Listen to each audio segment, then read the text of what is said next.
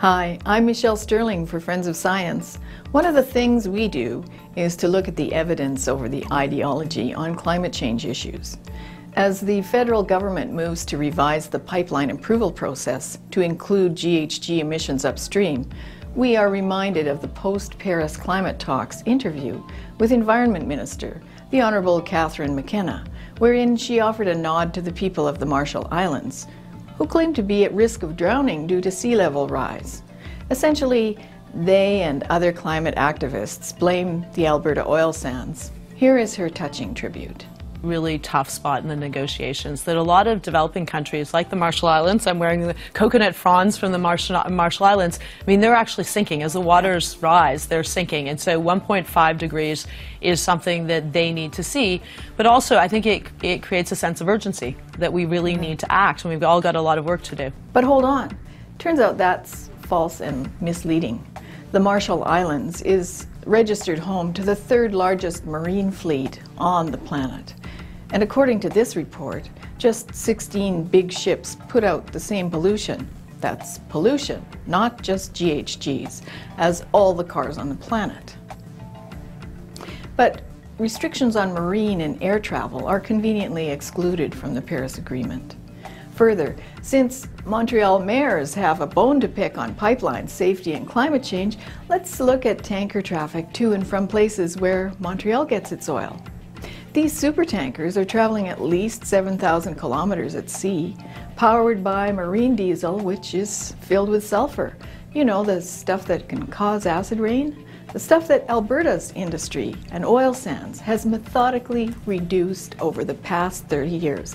In fact, the prairies in northern Ontario reduced SO2 emissions 68% in that time. So if the feds are looking at GHG emissions upstream, that's a pittance compared to the pollution and emissions from all the tankers going to port in Montreal and all the ships registered in the Marshall Islands. Instead of wearing their heart on their blazer for people far away, we hope the government will get to work on the economy and forget the eco-hypocrites of the world. Why are we going to be held accountable when none of these guys are? Is this really about climate change? Or is it a trade war fronted by climate catastrophe eco-groups, as discussed in our latest report by William Kay, post-Paris? Our opponents are using climate guilt to get us to shut in our own product and go bankrupt, so they can extract favors like forcing us to buy renewable energy devices like wind turbines, one of Europe's biggest export industries, or foisting carbon trading on Canada. Look how this popped up from nowhere. Trading for Tidewater, an op-ed by Chris McDermott, former negotiator on Kyoto, who's now in the carbon markets. Essentially, he's saying, now all your export markets are blocked, you only have one choice, cap and trade. Well, look, Ma, this map from Interpol's Guide to Carbon Trading Crime shows that Alberta's carbon market, marked in white, goes into R&D right now. Ontario, Quebec, California, seems like they want us to abandon R&D and trade carbon with them. And funny how so many of those ENGOs blocking progress are funded by an offshore foundation whose stated mandate is to push carbon trading systems.